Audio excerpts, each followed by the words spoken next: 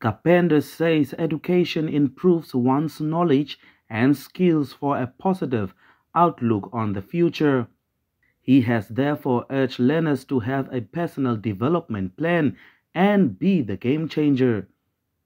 Kapenda commended Grassroots Hope Foundation for helping shape the future of the children and do well in school. Grassroots Foundation, I understand this is the third time that you are doing this. The town council is very, very proud of you.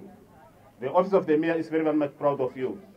And we would like to encourage you that you do continue and set a good example to other young people, young organizations who are taking care or who are having the love, the zeal, the power to change the lives of the young ones at a very early stage.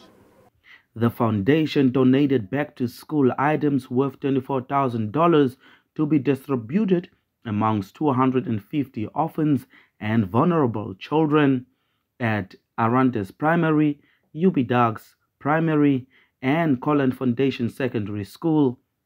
The items include a set of math tools, books, sanitary pads, and school bags. It makes us very happy because we also were young and we also needed help. And giving these kids this is because we want them to do something with their life and we want them to become somebody in their life and also give back to the community when they grow up. Beneficiaries had this to say. So really we appreciate your donation, and this type of donations makes the work that we are doing as teachers very easy for us.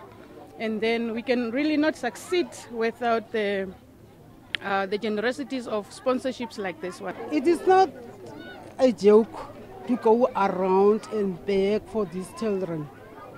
May God bless you. They do contribute to the community of Arandis, and it's a good thing. Why I'm happy to get these gifts that the people gave us is because they helped us in our situation, and we went through so much difficulties, but now I can see that you changed our life, and we appreciate what you did for us. Stefan Irab, NBC News, Arandis.